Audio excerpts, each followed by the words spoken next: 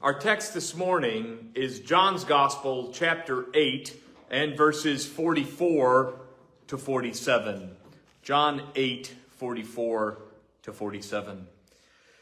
The apostle writes, "You are of your father the devil, and you want to do the desires of your father. He was a murderer from the beginning and does not stand in the truth, because there is no truth in him.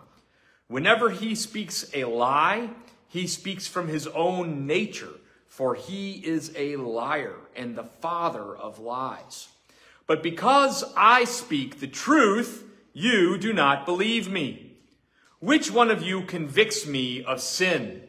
If I speak truth, why do you not believe me? He who is of God hears the words of God. For this reason you do not hear them, because you are not of God." This is the word of the Lord. You may be seated.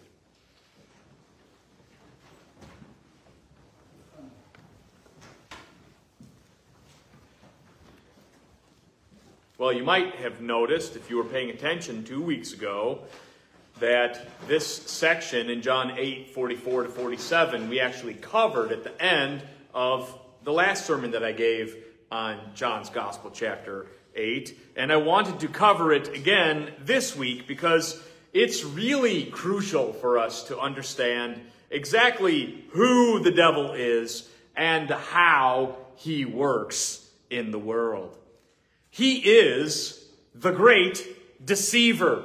He keeps people enslaved to him through lies. He lied to Eve at the very beginning, saying to her that if she ate from the tree which God commanded her not to eat from, she would not surely die. He directly contradicts what God said, the clear and explicit warning of God.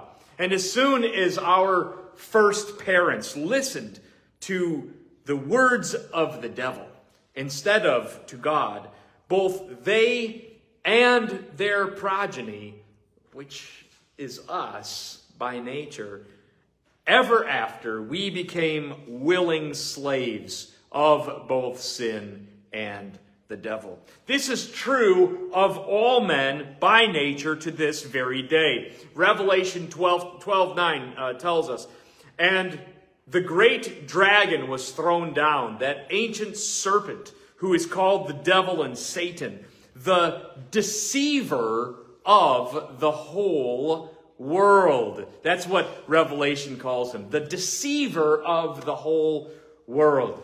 So that when someone says something like, well, can 1 billion or 2 billion Muslims be wrong? The answer to that is, well, of course. The devil is the deceiver of the whole world. And Jesus refers to this casting down of Satan in Luke 10:18. "I saw Satan fall like lightning from heaven." And ever since that time, the devil and his angels have ever been at work in the sons of disobedience. That's what Paul writes about him, that he is the prince of the power of the air, the spirit that is now at work in the sons of disobedience. But how is he at work? Paul calls the devil the prince of the power of the air, this spirit that now works. In Hollywood, and a majority of charismatics would have you believe that the primary way in which Satan acts is through bizarre manifestations of creepy bloodshot eyes and spinning heads. But the reality is actually far more sinister. The same Apostle John, who wrote this gospel, says in his first epistle, "We know that we are the children of God, and that the whole world is under the control of the evil one." That's 1 John 5:19. The whole world is under the control of the evil one. How, though? Because he lies. The whole world believes the devil's lies. It isn't just those who look like devils either who are under the devil's power, although that is what he wants you to think. He wants you to think that only people who, I don't know, wear really dark black mascara and have, spiky hair, that those are like the bad people, and everyone else who kind of, puts on a tie and dresses nice, like those are the good people, right? He wants us to think that. That's what he wants. But the entire world system is under his power. He disguises himself as an angel of light, 2 Corinthians 11:14. He teaches his children to do his desires through lying teachers in the education system who lie to children, telling them that they are nothing more than highly developed monkeys. That's all they are, a monkey with a more developed cerebrum. And if you tell that to children, they're going to believe it. And if they believe that they're animals, what do you think they're going to act like? Yeah, that's exactly right. They're going to act like animals. He lies through psychologists who tell their clients that their problems are based on how they were raised or their past traumas. And as I've mentioned before, I'm not saying that it's not possible for a person to be traumatized. Of course, people are traumatized, and it's awful when that happens, of course. But our fundamental and primary identity is not as a victim. That's not what the Bible says about us. The Bible does not say that I'm a victim of how I was raised. I'm a victim of my dad who wasn't nice sometimes, or I'm a victim of my mom, or maybe some didn't have a dad or didn't have a mom, and then, I'm a victim now because of that. But that's not what the scripture says. You cannot stand before the Lord Jesus on the final day and say, the reason that I lived a totally, completely godless life, I didn't want to love you or follow you or serve you in any way, is because my mom and dad treated me badly. That's not going to be an excuse that Jesus is going to take on the final day. All right? We're responsible for ourselves. For ourselves. No matter what kind of really terrible and horrible thing happens to us. And sometimes there really are horrible situations. But we're responsible ultimately for our own decisions, for our own actions, for our own obedience or lack thereof. Our own obedience to the sinful desire. We have to take responsibility for that. He lies through scientists who write articles denying that creation has a creator. He lies through the empty promises of politicians. He lies through the promotion of false gender ideology. He lies through social media. He lies through mainstream media. He lies through every man. The devil is the father of lies. He's the father of lies. Let God be true and every man a liar. And he works in every natural man, every single one. When the text says that the devil was a murderer from the beginning, it says that because that is ultimately his desire. Satan's desire is to murder you. That's why those people who there's the Satan temple. You see them on the news sometimes. There's a goat. Their symbol is some weird goat creature that's sitting on a bench with its hand open and its hand is out, and they worship this thing, or many of them would call themselves atheists, but they worship the devil. That's the dumbest thing in the whole world. The devil wants to kill all of us. He wants all of us to be destroyed forever. He hates you. He wants to kill you.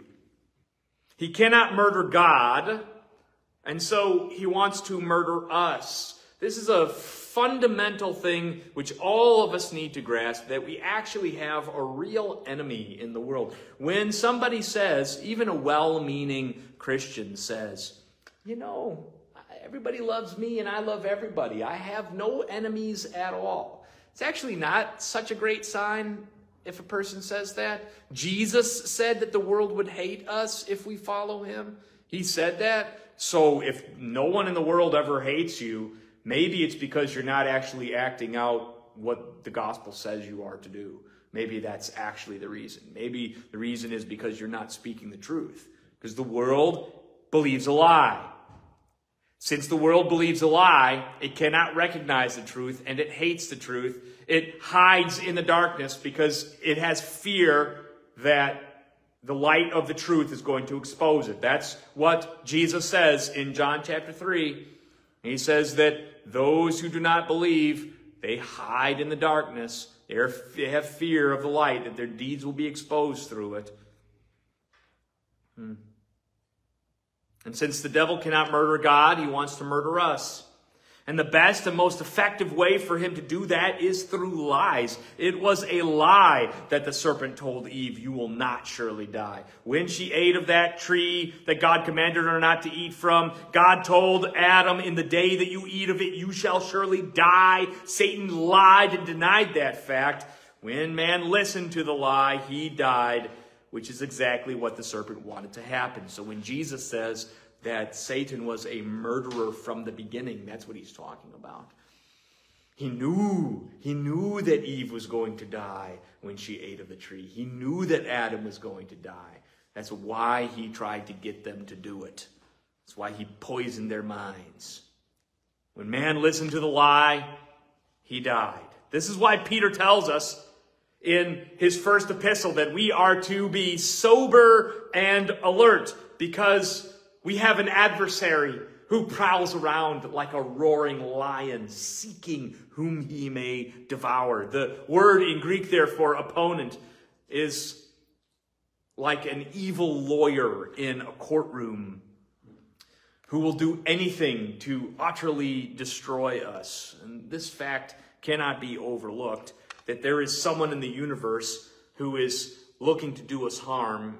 He's not our friend. He's our adversary. And he wants our complete annihilation. And our adversary is an extremely powerful one. Who is our adversary? Our adversary is the devil.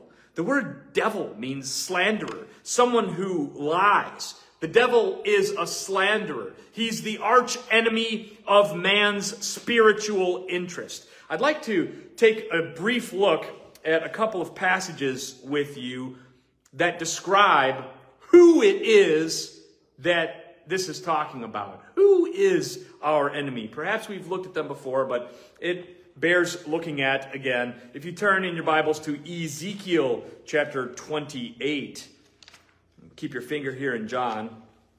Turn to Ezekiel chapter 28, starting at verse 11.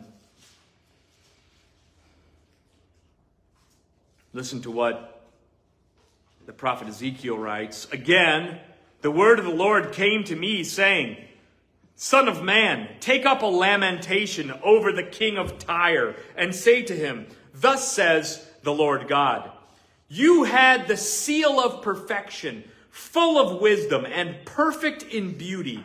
You were in Eden, the garden of God. Let me just pause right there. Isn't that interesting? Because there's a place, it's in the north of Israel, called Tyre, Tyre. And this starts out right and say to the king of Tyre. The king of Tyre was a human, a person. But then it's talking about this person as though they were in Eden. It says you were in Eden, the garden of God. So what is going on here? It's that the king of Tyre during the time of Ezekiel was actually possessed by some entity. And it is that entity, i.e. Satan himself, to whom Ezekiel is referring here. He's referring to the devil. Listen to what he says about the devil. Take up a lamentation over the king of Tyre and say to him, Thus says the Lord God, you had the seal of perfection, full of wisdom and perfect in beauty. You were in Eden, the garden of God. Every precious stone was your covering. The ruby, the topaz, and the diamond, the beryl and the onyx, the jasper, the lapis lazuli, the turquoise and the emerald, and the gold, and the workmanship of your settings and sockets. Anybody else have a different translation there? Anybody have King James Version? You know what it says in the King James Version? It says the workmanship of your pipes and timbrels. Isn't that interesting? Your pipes and your timbrels. Those are musical instruments. There are some historic commentators who believe that what this is referring to is that Satan, the devil, before he became the devil, that he had some sort of musical instruments as a part of himself, like an organ, pipes and timbrels, like a pipe organ. Actually, I pointed at the pipe organ. When I first came here, I thought that was real, man. But but it's actually not. It's made out of wood. It looks so real to me. His pipes and his timbrels, that this is where the idea comes from anyway. Perhaps you've heard it before, that Satan was like the choir master of heaven. He's leading music, which there's a whole other rabbit trail one could go down in the way that the devil infiltrates and uses music toward his ends, for sure. So your pipes and your timbrels was in you. On the day that you were created, they were prepared. You were the anointed cherub who covers. He was anointed. He's chosen. He's a cherub. Where else do we see cherub?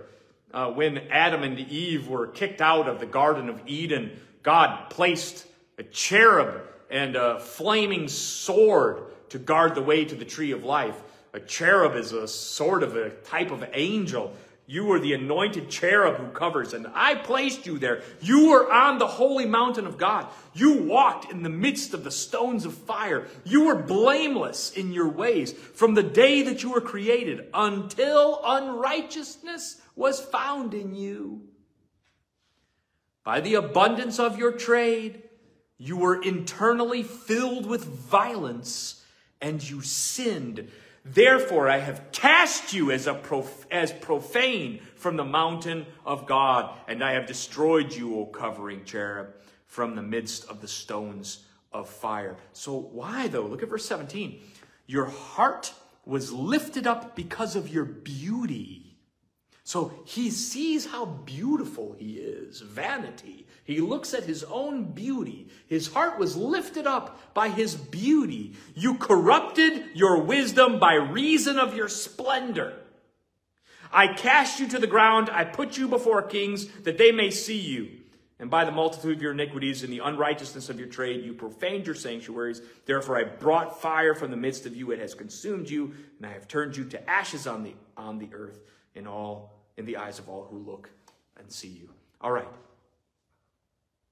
So we see here the context of Ezekiel 28, that this person about whom the Lord is saying these things, he saw his beauty, he corrupted his wisdom by reason of his splendor. So he saw his splendor and he became unwise. How did he become unwise? We see how in Isaiah chapter 14. Turn back just 2 more books to Isaiah 14, and we see exactly how he corrupted his wisdom, Satan. Isaiah 14, verses 12 and onward. How you have fallen from heaven, O star of the morning, O Lucifer in another translation, star of the morning, son of the dawn. You have been cut down to the earth, you who have weakened the nations. But you said in your heart, now we're going to see how he corrupted his wisdom for the sake of his splendor. You said in your heart, I will ascend to heaven. I will raise my throne above the stars of God, and I will sit on the mount of assembly in the recesses of the north. I will ascend above the heights of the clouds. I will make myself like the Most High. So, I mean, that's it, isn't it? That's the very thing that he was cast down for. That's why Satan was cast out of heaven, was because he said, I'm going to set my throne above God's throne. I'm going to be God now. And God cast him down out of heaven as a profane thing. That's also the exact temptation with which he tempted Eve, isn't it? Take of the tree, eat it, for God knows that in the day that you eat of it, you will be like him. You will be like him. That's what he said. That's what he wanted. He wanted to be like God. He wanted to be God.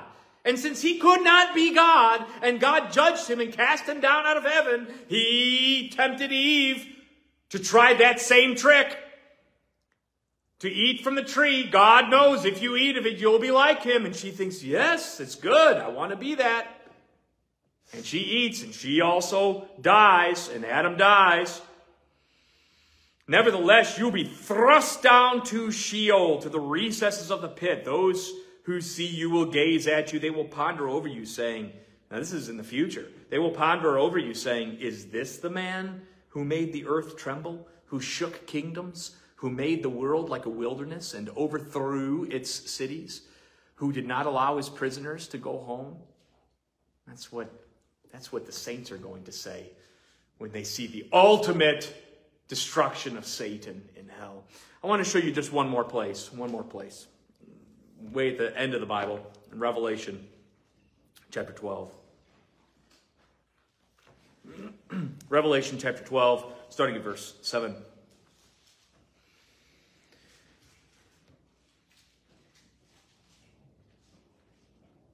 And there was a war in heaven.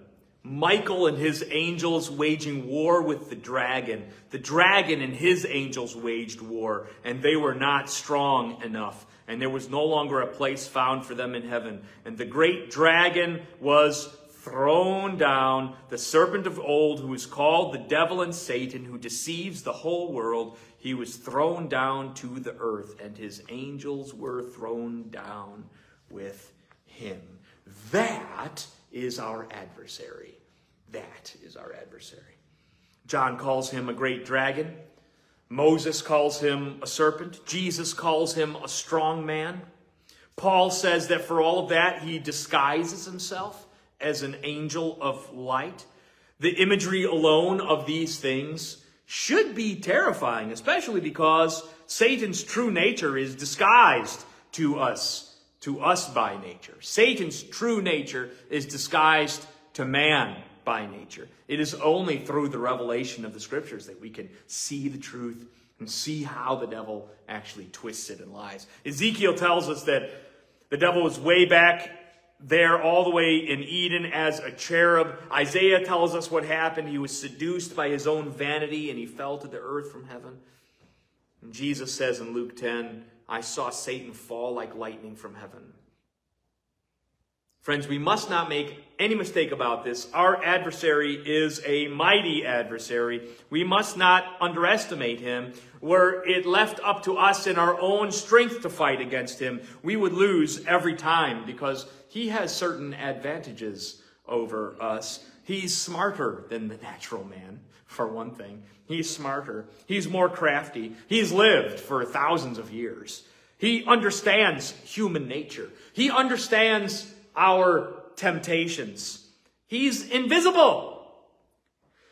He can easily ensnare us. His main goal over the last 6,000 years has been to oppose Christ and Christ's people through lies and manipulation. And he wants nothing more than to see all of us turn from the truth and to be destroyed. The great Puritan Thomas Brooks wrote this, Beloved, Satan being fallen from light to darkness, from felicity to misery, from heaven to hell, from an angel to a devil, is so full of malice and envy that he will leave no means unattempted, whereby he may make all others as eternally miserable as he himself is. That's it. Now let's look at our text. Why do you not believe me? Jesus says. Look at verse 42 or 44. You are of your father the devil, and you want to do the desires of your father. He was a murderer from the beginning, and does not stand in the truth, because there is no truth in him. Whenever he speaks a lie, he speaks from his own nature, for he is a liar and the father of lies. And he's a liar because he wants to devour us. The Bible tells us he's like a roaring lion, seeking whom he may devour. This imagery of a hungry lion seeks to convey strength and fury. I'm immediately reminded of those wicked men who had maliciously accused Daniel before King Darius, and the fate that they met when they and their families were themselves thrown into the lion's den. Daniel 6:24 says, the king then gave orders, and they cast them, their children, and their wives into the lion's den. And they had not reached the bottom of the den before the lions overpowered them and crushed all their bones. That is how vicious a hungry lion is.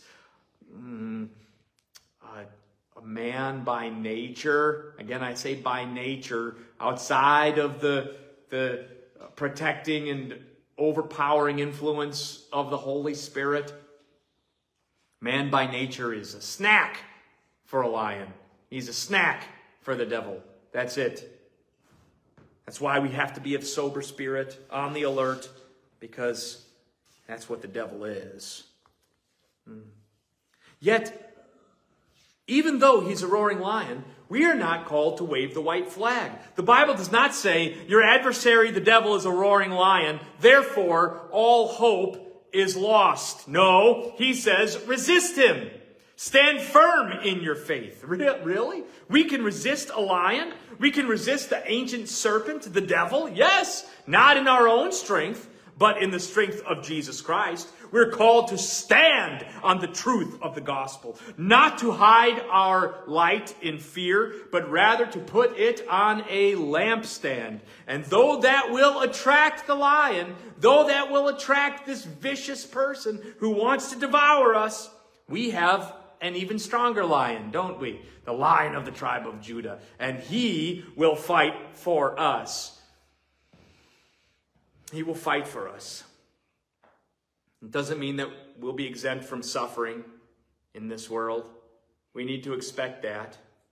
Just as so many other brethren do indeed suffer terrible trials throughout the world. Terrible things. Remember when ISIS was going around to houses in Mosul and Syria and different places and putting this letter N on the house of every Christian so that they knew which houses were that Christians lived in, and they either had to confess to be Muslims or else watch their children be burned or beheaded or some other horrible fate. You remember when that happened? There are lots of Christians on Facebook like putting the N on their Facebook profile, which is fine. But it's easy, though, to do that when you're living here, right? It is easy. It's easy to do that. I stand with those Christians. I stand with those, and I do. I do. It's amazing. It's amazing the stand that so many of them took for the faith in the face of the most awful kinds of death imaginable. I can only hope that if a similar thing ever happened here, that I would stand. I couldn't do it in my flesh, but with God's help, only with God's help. And so standing up against the roaring lion doesn't mean that we're not going to have trouble from him or suffer. That's a message that is not the gospel. That so-called health and wealth prosperity nonsense is not the Christian message. It's absolutely not. Absolutely not. The Christian message is one which can be preached everywhere to all people. You could not go into Mosul, Iraq during the time of ISIS persecution and say to them, friend, don't you know God just wants you to be happy right now? You couldn't do that. That's not they would say, what are you talking about? Like, be happy. Like, we're dying, man. We're dying. No, that's because it's not Christianity what those people preach. What those prosperity preachers preach. It's not Christianity. It's not the message of the cross. Message of the cross is that we may, in fact, die for Christ. We may. But regardless of whether we do or not, Christ died for us. And because he died for us, my soul is secure with him, whether in life or in death. And all of the Christian suffering in this world is temporary. It is only for a little while. And afterward, the God of all grace, who called you to his eternal glory in Christ, will himself perfect, confirm, and strengthen, and establish you. Look at these promises. He's promised to protect us, or to perfect us, Here we wrestle with sin and failure and wretchedness. Sometimes we even listen to the voice of the evil one, but someday the Lord will make our souls and bodies perfect. No more sin, no more sorrow, no more indwelling effects of the curse. We will be restored to a perfect state, and we will be confirmed. Another translation puts it secure. We will be secure. No more will anyone be tossed about or unsure. No more will we be anxious about anything, because God will secure his people forever. We will be strengthened. How great is that promise, that we will be strengthened, that your body will be strengthened, both physically and spiritually. God has promised to make our soul and body strong. And finally, we will be established. The Greek word there is themelios. It means foundation. We'll have a sure and solid foundation that cannot be shaken, because death shall be no more, and we will abide forever with the Lord. I know that was kind of a long caveat, kind of side note about who the devil is, but it's important for us to know that we have an enemy, that he's very, very good at deceiving us. That Jesus says about these people, who many of, they're in the temple, right? They think that they're serving God. They think that they belong to God. They think that they're God's people. And Jesus is saying to these people, as they're standing in God's temple, you are of your father, the devil. And the reason you don't believe me is because you're so used to the devil's lies that when you hear the truth, it sounds like a lie to you. That's what he's saying. That's what the text is saying. Look at what he says in verse 45 to 47. But because I speak the truth, you do not believe me. Which one of you convicts me of sin? If I speak truth, why don't you believe me? He who is of God hears the words of God. For this reason you do not hear them, because you are not of God. In the late 90s, the American president, Bill Clinton, was involved in a scandal with a White House intern. He denied ever having inappropriate relations with her until it was discovered beyond a shadow of a doubt that he was guilty. And when he asked why he lied, he said in a famous televised interview, "It depends on what the meaning of the word is." That's what he said. It depends on what the meaning of the word is. Talk about being slippery. That's as slippery as it gets. His answer is so crafty. I wonder if it was not the serpent himself who was speaking through his servant. Jesus tells this crowd in the temple that the reason they do not believe him is because he speaks the truth. I'm reminded of another quote from history. Winston Churchill said, "Men occasionally stumble over the truth, but most of them pick themselves up and hurry off as if nothing ever happened." And so here's a good definition. What is the truth? Well, truth is what is. Truth defines or describes reality. Or better yet, truth is reality. For sinful mortals like us, our reality is ever changing. We age and we eventually die and become dust. That's why no one but Jesus could ever say, as we learned earlier or as we were learning in John's gospel, only Jesus could say, I am the truth, and have it really be so. Because as soon as anyone else says that, I am the truth, as soon as they say that, it becomes untrue. Because they've changed. Their molecules inside change. Their person changes. From one moment to another, we are different. But Jesus is the same yesterday and today and forever. Jesus said before Abraham was born, I am. Jesus is the eternal one, the Son of Man, who comes on the clouds of heaven. Only he can say, I am the truth. He alone is the Alpha and the Omega, the beginning and the end. Jesus is the truth because his nature and constitution and promises and kingship and decrees never change. They stand forever because he stands forever. When he says heaven and earth will pass away, but my words will never pass away. The reason he can say that is because he's alive. He ever lives. He stands forever. He's there to make all of his promises come true. And without question, friends, we live in the most ignorant and arrogant time in history regarding the truth of Jesus Christ. We think that man is so advanced. But this question of the nature of truth was asked 2,000 years ago.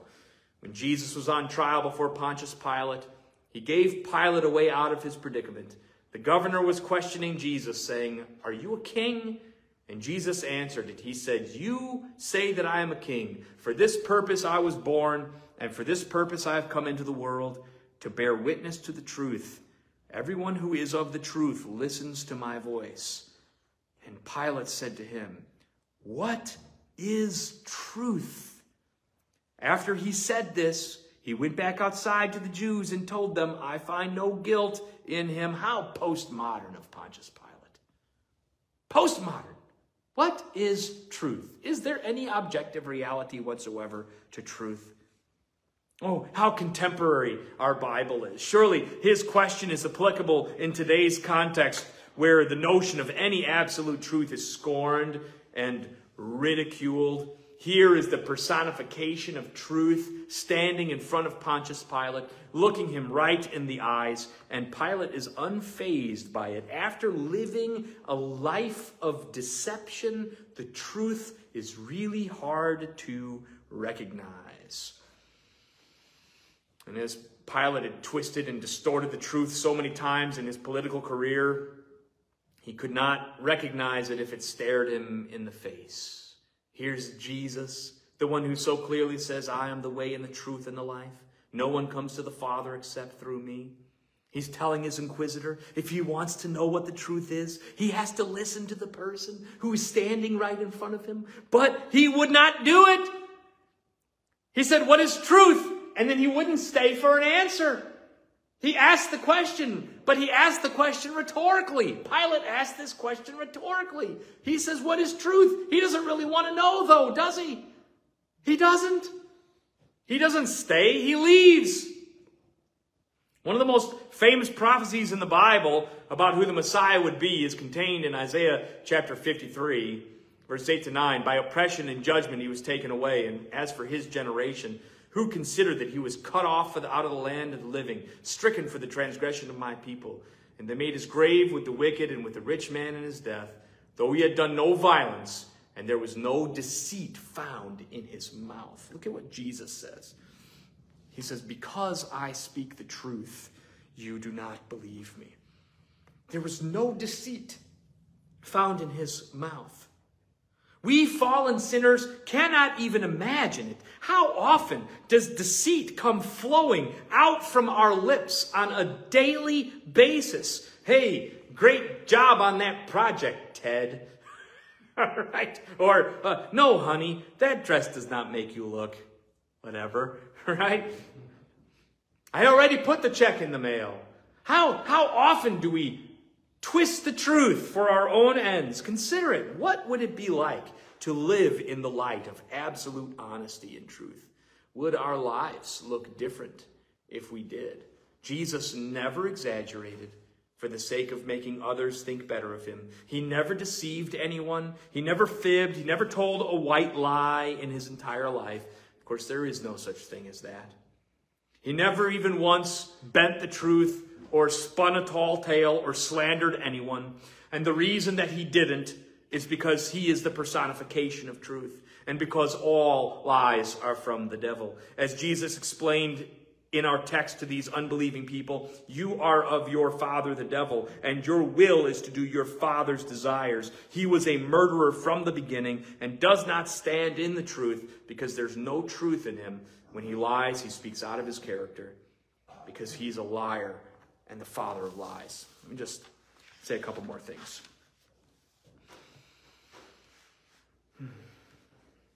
Jesus is the personification of truth.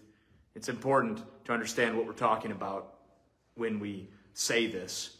The reason that the world does not have clarity about it is because our understanding and experience and perception is so skewed by sin and deceit that when the truth comes, we don't know what to do with him. But Jesus says, he who is of God hears the words of God.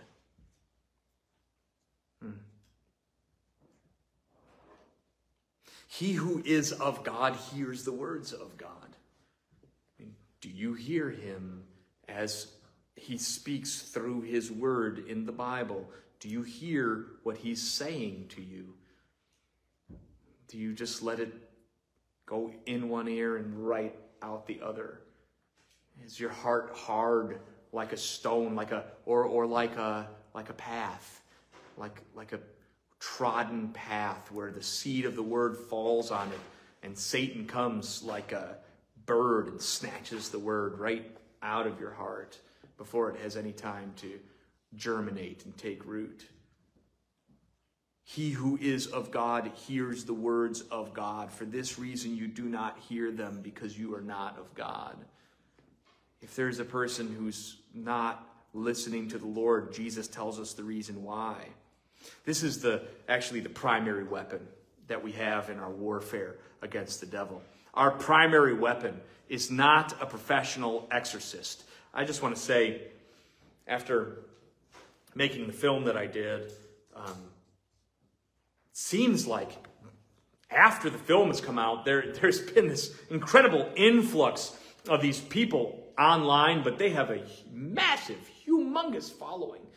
Hundreds and hundreds of thousands of people are following these guys. They call themselves demon slayers, all right? Demon slayers. This is like a fairly new-ish thing in so-called Christianity, where like these guys will say, if you are depressed, come and we'll cast out the demon of depression. Or if you have a backache, come and we'll cast out the demon of backaches. Or if you have cancer, we'll cast out the demon of cancer. This is like what they're doing now. This is growing so quickly and so massively. You're going to hear about it. I mean, if you're online, if you're on the internet at all, you maybe already have. Like, it's really, really bad theology, bad stuff. And they claim that Christians can be possessed by the devil and all kinds of things. But the primary weapon in our warfare against the devil is not a professional exorcist. It's not a series of incantations. It's not the so-called practice of binding and loosing the devil. No, our primary weapon against the devil is the proclamation of the truth. It's the truth. It is reading the truth, imbibing the truth, eating the truth. Jesus says, man does not live on bread alone, but on every word that comes from the mouth of God. The truth. Why? Because the devil is the father of lies. The proclamation of the truth is our weapon against the evil one. Listen to what the Apostle Paul says about the armor of God in Ephesians 6, 10 to 17. Finally, be strong in the Lord and in his mighty power. Put on the full armor of God so that you can take your stand against the devil's schemes. For our struggle is not against flesh and blood, but against the rulers, against the authorities, against the powers of this dark world, and against the spiritual forces of evil in the heavenly realms. So he says who the enemy is here. How can we possibly fight against that? Here. Therefore, put on the full armor of God, so that when the day of evil comes, you may be able to stand your ground. And after you've done everything to stand, stand firm then. Here it is. With the belt of truth buckled around your waist, with the breastplate of righteousness in place, with your feet fitted with the readiness that comes with the gospel of peace. The gospel of peace. In addition to this, take up the shield of faith, which with you can extinguish all the flaming arrows of the evil one, and take the helmet of salvation and the sword of the Spirit, which is the word of God. This is it now. Notice there the images of the belt of truth at the beginning, the sword of the Spirit, which is the word of God, at the end of the section. All right? At the very beginning is this belt of truth. At the end is the sword of the Spirit, which is the word of God, capping our weapons against Satan. Here it is. It's the truth of the gospel. And Jesus Christ, the Holy One, came down out of heaven. And he was born of a virgin. And he lived the perfect life that I could not live, that you could not live. Because we're sinners. We're born sinners. But Christ had no sin. We're born liars. But Christ had no deceit in his mouth. He came into this world. And where Adam, our father Adam, failed, Christ succeeded. He obeyed the Father in every way, in every respect, in every manner. He obeyed the Father. He lived an active life of obedience to God. The act of obedience to Christ. To God the Father. And Christ lived this life, and then at the appointed time, he laid down his life on the cross to pay the penalty for my sins, all of my lies, all of my wrong beliefs, all of my wretchedness and wickedness and sin. He paid it all. He paid the whole penalty with his blood. And on the third day, he rose from the dead. This is the gospel, man, that all who believe in him might have eternal life, that his perfect righteous life, his sinless life, his truth-filled life would be credited to my account, and that my wretched sins would be laid on him at the cross. It is the great exchange, my sin for his righteousness, that the only thing that I provide to my salvation is the sin that made it necessary. That's the only thing that I provide. That's it. That's the only thing that you provide. Just the sin that makes salvation necessary. And Christ came into this world, and he saved us. Therefore, even though we have this enemy that the Bible says these really terrifying things about the enemy. He's a roaring lion. That's so terrible. If there was a big lion that came through that door right now, and we would be like, the lion could just bite our head right off, right? Easy, easy. Not even hard work. The lion doesn't break a sweat. But what does Luther say? The prince of darkness grim, we tremble not for him. His rage we can endure, for lo, his doom is sure. One little word shall fell him. That's it. That's it. Christ, the living word of God. Christ, the Lion of Judah. He fights our battle for us. We don't have to be afraid. We do not tremble at the devil. These are things, the things with which we wage war against him. We proclaim the truth. We believe the truth about Christ. We know that Christ's sheep hear his voice. He who is of God hears the words of God. For this reason you do not hear them, because you are not of God. If you have not heard the voice of Christ, like that hymn says, I heard the voice of Jesus say, come unto me and rest. Do you hear it? Do you hear him say that to you? If you hear it, come to him and he'll forgive you of everything you've ever done. If you don't hear him say that, If you say, I don't care about that, I don't need that, I don't need his grace, that's the sure proof that you don't belong to God. And we do not discriminate in our preaching of this truth, no matter what a person looks like on the outside. No, we preach to all in confidence that the Holy Spirit would apply his sword and his trowel to the hearts of those who hear. May God keep us in the truth. May he guard us from lies and error. May he protect our ear gates and eye gates from the deceptions of Satan, our arch enemy. And may he make us bold witnesses of the truth in a world full of lies. Let's pray.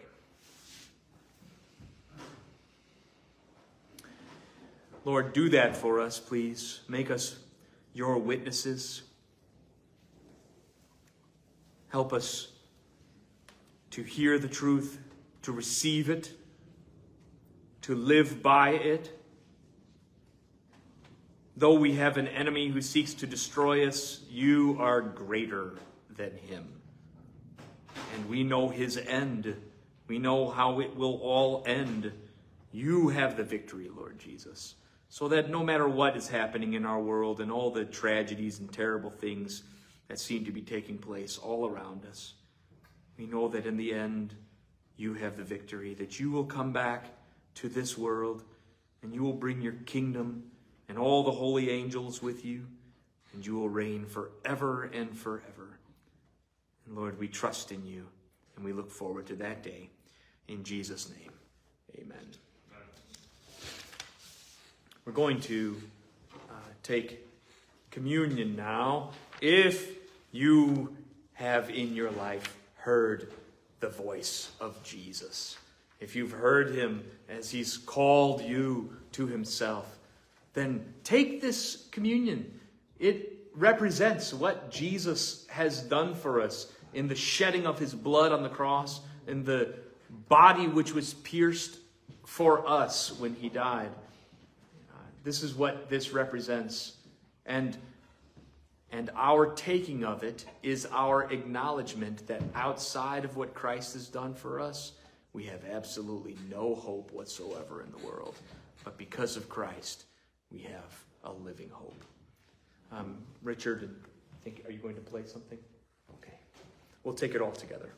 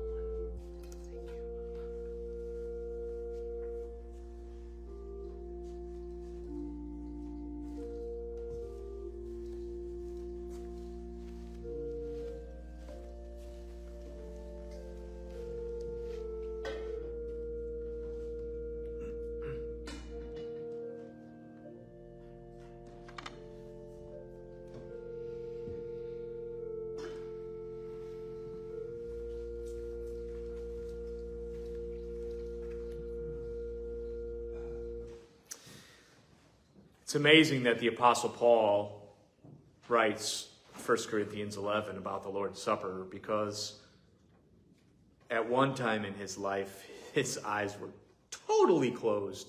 He was totally deceived, self-deceived, and deceived by others, and deceiving others. And he persecuted the church.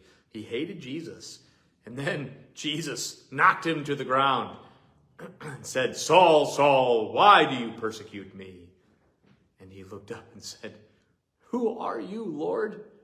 And Jesus said, "It is I, Jesus, whom you are persecuting." Wow. There's never been more earth-shattering words than those. And Saul got up and was led into Damascus. And then a servant of God named Ananias came and laid hands on Paul and prayed, and the scales fell off of his eyes, and he could see, and he was no longer under the devil's delusion. And he lived the most remarkable Christian life of any disciple maybe ever. It is that man who wrote these words. For I received from the Lord that which I also delivered to you, that the Lord Jesus, in the night in which he was betrayed, took bread, and when he had given thanks, he broke it and said, This is my body, which is for you. Do this in remembrance of me.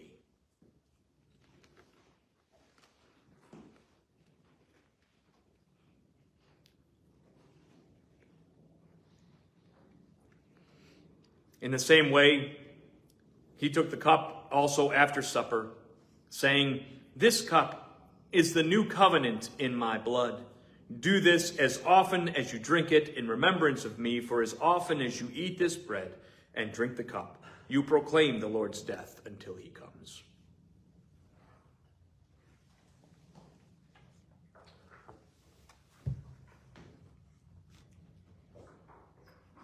Thank you, our gracious Heavenly Father, for delivering us out of our own delusion, showing us the truth about your beloved Son, Jesus.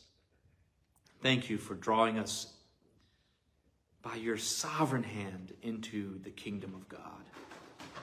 Lord, be with us now and help us to proclaim the Lord's death until he comes. In Jesus' name, amen.